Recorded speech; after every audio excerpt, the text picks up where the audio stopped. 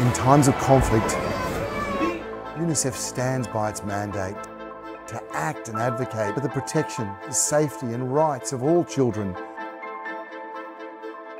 no matter where they are. Crucially, this means doing everything we can to provide vulnerable children with clean water, with nutrition, with healthcare and with education by engaging local partners, communities and authorities, whoever they are. Our role isn't to take sides. Under international humanitarian law, parties to a conflict are obliged to protect all children from harm. It's never acceptable to use children as hostages or put them at risk of being casualties of war. Aid delivery during an ongoing conflict is always dangerous.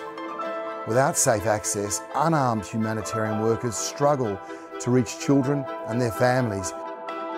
Yet UNICEF's unwavering commitment is to stay and deliver. While humanitarian workers can't end wars, we do everything in our power to protect and support children. We advocate at every level, using the most effective channels we have to call for the protection of children and their rights, to demand unimpeded humanitarian access, to speak out on the urgent needs of children, and call for an end to conflicts where children's rights are being violated.